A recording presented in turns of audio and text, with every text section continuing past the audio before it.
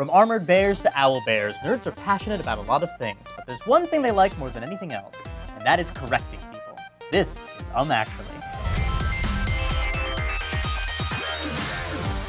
With us today, we have Siobhan Thompson, Zac Oyama, and Evan Watkins. Hi. Two of them with invisible fedoras. It's true. Oh my god, sorry. What level of nerd would you say you are? I don't know what anything at Comic-Con is, but I would love to go. Well, with that, let's get into it. I have here a stack of statements. These are all false statements about the franchises that are nearest and dearest to your heart. It will be up to you to find the thing that is wrong with it and correct it. Now, every correction must be preceded by the phrase, actually. If you don't precede it with actually, you will not get a point. Can't wait to take you down. Great.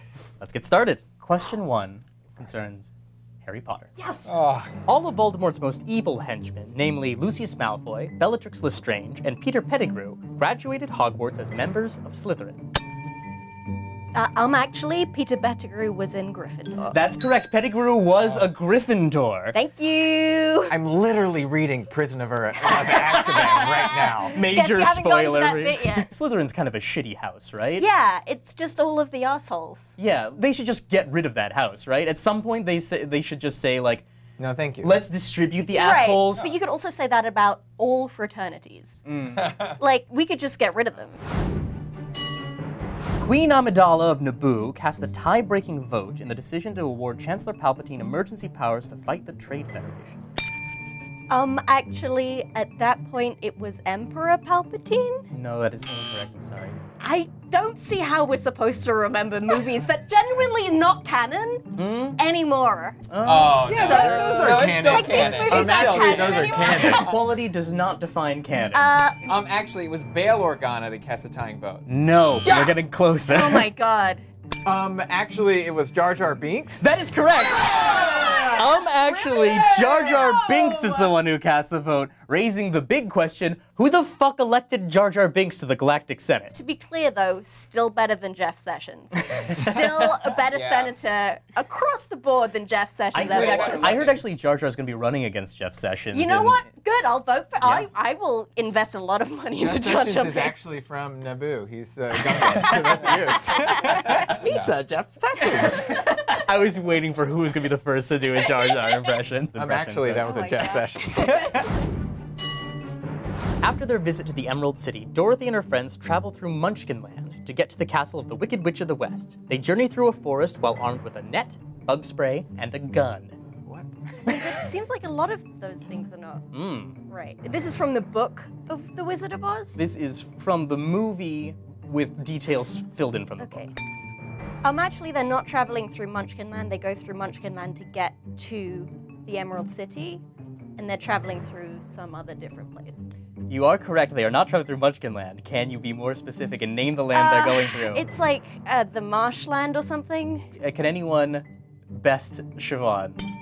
Actually, it's the forest with those scary trees that throw apples at you. It is the forest with scary trees, but that's not the land they're traveling through. You have no idea, but you're gonna guess. I want to hear it. Actually, the bad marshlands. The answer is that they were traveling through Winkyland, not Munchkinland. But the bigger story here, they had a fucking They had a gun? Yeah. Why did they throw water in if they had a gun? This is a very good question. There he is. There's the Scarecrow holding a gun. I don't remember that. Where'd the gun come from? The fakest looking gun I've ever seen. Do they by the have way. guns in... Right? Is, like, Dorothy come through the thing and she's just like, I got a gun. I'm from Kansas, She's from Kansas, bitch. just like always packing. Wait, in the movie, he has a gun? This is not doctored. This is a screenshot from The Wizard of Oz. There is Scarecrow packing heat. I feel like it was a choice that the guy who played the Scarecrow made, and then like halfway through, they're like, wait, how long have you been holding a gun? What's wrong? This is a segment called What's Wrong with This Picture? We're going to show you a picture on the screen, and you'll have to identify what is wrong with it. What is wrong with it? This is, of course, from Magic the Gathering. A Black Lotus card. Evan, yes. Actually, it was not illustrated by Christopher Rush. It was illustrated by Christopher Rush. And what a great job he did. Actually, it's one of one. There's not... It is not one of one. Actually, it has nothing down there. It's not 2 of 2. There's nothing down there. That is correct. Oh my God! Because that would be a monster. That's correct. Yeah. This is an artifact. As an artifact, it does not have a power and toughness. Those are reserved for artifacts. At most, an artifact creature. That point goes to Mr. Zac Oyama. Moving I'm on. so fucking smart. The originally published order of the Chronicles of Narnia puts Prince Caspian immediately after The Lion, the Witch, and the Wardrobe. But some publishers interject The Horse and His Boy between the two, since the events of The Horse and His Boy take place chronologically after the events of The Lion, the Witch, and the Wardrobe. Actually, The Horse and His Boy happens first in the series chronologically. That is incorrect. Really? That is incorrect. Actually, they take place at the same time. That's correct. The events of The Horse and His Boy take place at a different point in Narnia simultaneously with the last chapter of The Lion, the Witch, and the Wardrobe. Really? The first book in the series is The Magician's Nephew, chronologically speaking. Yeah, that's right. Oh. Yeah! How about that? That's what I was getting confused with. The 2 books that nobody ever reads. In the original Crash Bandicoot, Right. Crash can gain a new life by breaking a one-up box or by collecting 100 mangoes. Actually, it is not mangoes. It is honeycomb? No, it is not honeycomb. You are confusing Crash Bandicoot with the honeycomb monsters. Very similar creature. Actually, it's not mangoes, it's bananas. Nope, that is incorrect. That was Donkey Kong. I was thinking of Donkey Kong. Yeah. No. Actually, it's like banjo strings. No, we'll go ahead and call it there. Like a package of banjo strings? I think you're thinking of Banjo-Kazooie. Oh, yeah! I'm thinking of Banjo Kazooie. No, I'm afraid they're called Wumpa Fruit. Oh no. Wumpa Fruit. What? Just made up Wumpa Fruit. Cool. This close to thinking of Wumpa Fruit. I feel like Crash Bandicoot gets no respect. I'm fine with it. I don't care. Life skills! This is our final question, which as always, concerns real-life skills. Proper treatment for a minor burn is to immediately wash the burn with antibacterial soap, apply ice intermittently for 10 to 15 minutes, then wrap in a dry cloth. Actually run under cold water first, then put the antibiotic cream on it, and then cover with the bandage.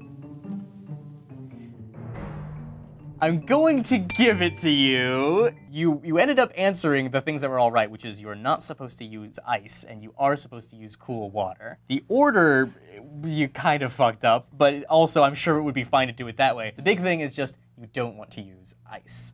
Ice will not do really anything and can potentially damage your skin tissue. You heard it here. And that's our game! Let's take a look at those final scores. That makes Zac our winner. I'm so ashamed.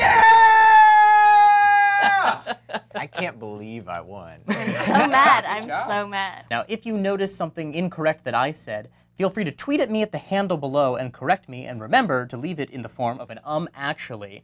Check in next episode to see if you were the first person to correct me. You might get a point, which is worth nothing except bragging rights. We made a couple of mistakes in our last episode, and some of you tweeted at us to correct us. Aiden at Haskerflef tells us that we need to have an accent mark over the E in Pokemon. This is very, very small and picky, which is totally in the spirit of the game, and so we will give Aiden a point. At Doige Nash tells us that the Tarrasque was taken from French folklore and not an original monster to D&D. He is correct, as are the millions of other people who had to tell us the same thing. 1 point, though, just for George, because he was the first. 1 point for at mhunter225, who told us that Batman Forever was released in '95 and not '94. Well, that's it for our episode. Join us next time for the game of nerdy corrections. I'm Mike Trapp, and this is Actually.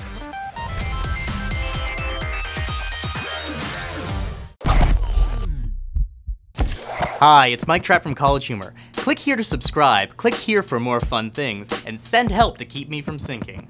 Please, please help. Please help.